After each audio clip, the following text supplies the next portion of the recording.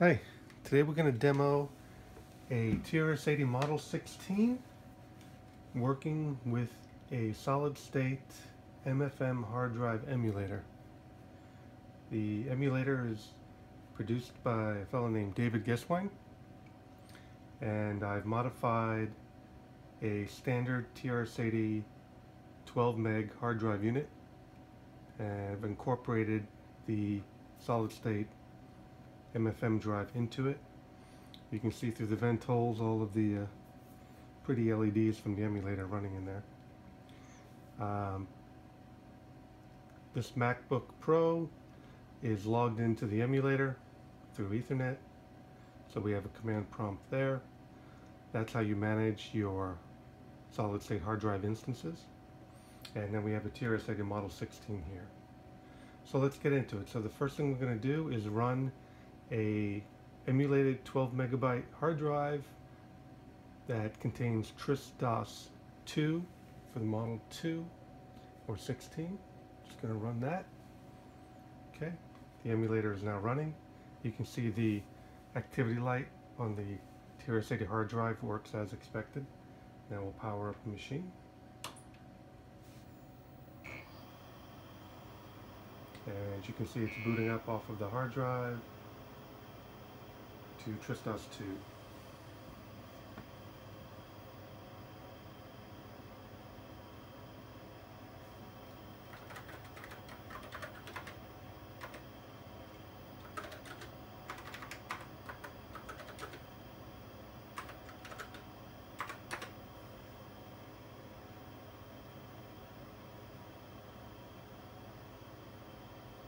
Awesome, works flawlessly. Okay, so let's switch operating system. Let's try to load Xenix now. So I'm just going to kill this emulator. Now I'm going to run another emulator instance of a 12 megabyte instance with Xenix 1.3 installed. Okay, she's up. I'm going to reset the machine, and she'll boot into Xenix.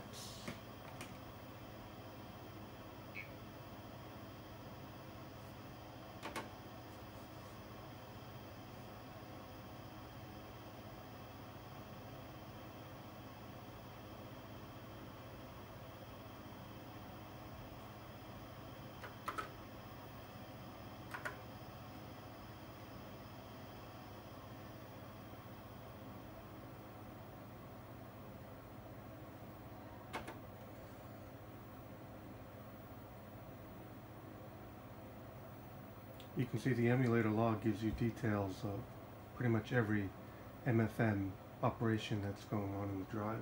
It's great for troubleshooting.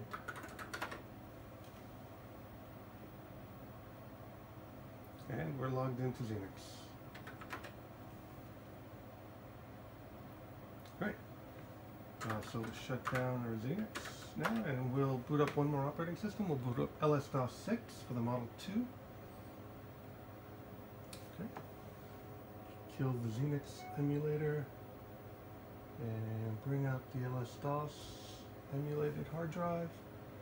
The only thing with LS-DOS is LS-DOS cannot boot directly from the hard drive, so we have to boot it on the floppy, but I have an LS-DOS floppy mounted on my floppy emulator up here. So we'll go ahead and reset the machine. Boot from the floppy. Okay. Once the floppy comes up, it will mount the LS-DOS hard drive. And then we can look at our free space. And you can see we have two logical hard drives mounted.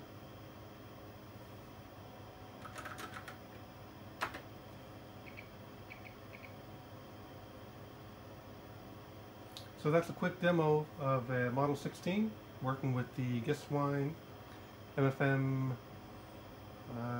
emulator. If you have any questions, reach out. Thanks. Bye.